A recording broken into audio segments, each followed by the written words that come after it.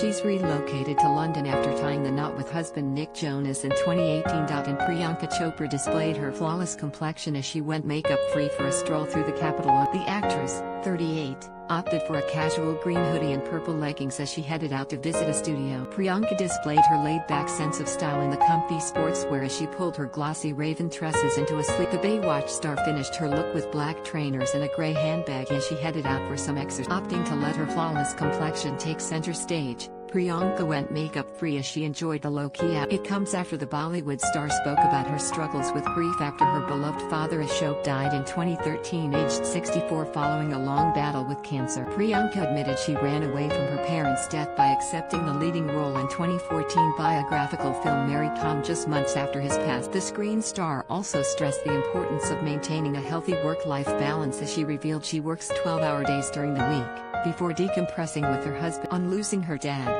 the former Miss World winner hailed him as her rock and credited him for instilling duty and discipline. The Bollywood icon told host Vishen Lakhiani on the Mindvalley Podcast, "My father was a military man, and there was a lot of equity at home which was put on duty and discipline and work ethic. I understood from very early on that I might be as an actor in a position of power, but it is my job, when I'm hired, to come to work for however many. It's my responsibility from the time I clock in to the time I clock out that I give my 100%. It's just that sense of duty that my father always instilled in me."